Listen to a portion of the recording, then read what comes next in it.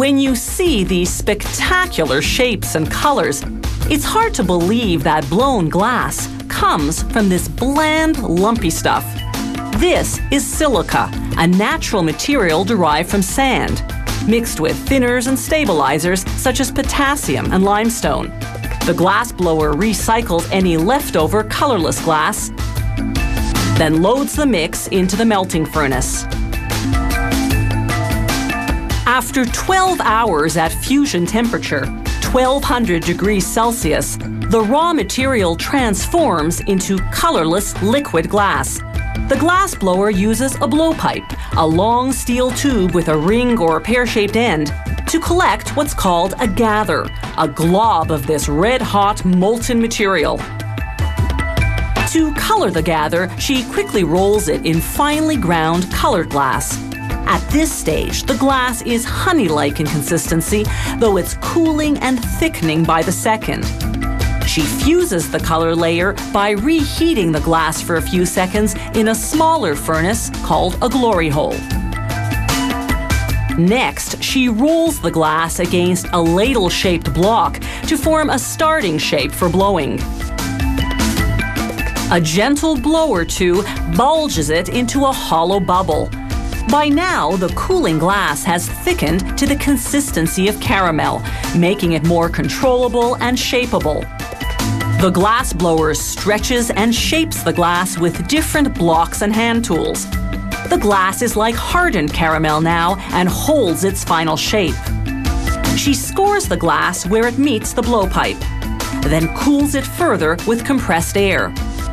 On the opposite end of the glass, with a bit of hot glass, she attaches a solid metal maneuvering rod called a pontil.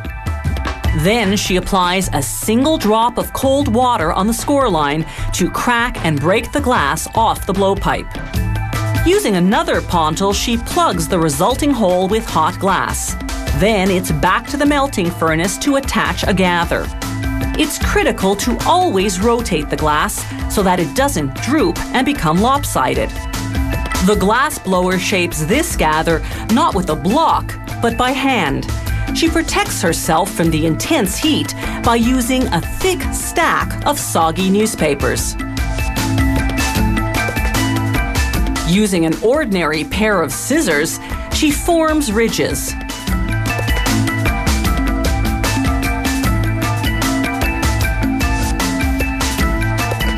Then she twists the ridges to spiral them. She cools and hardens the finished design using compressed air. Then it's a quick blast in the glory hole to equalize the temperature throughout the piece. This blown glass lemon reamer has taken all of 8 minutes to make. Now it goes into an electric kiln for a slow 12-hour cool down to prevent cracking. Meanwhile, the glass blower starts a new piece, a large vase. More blowing, more shaping.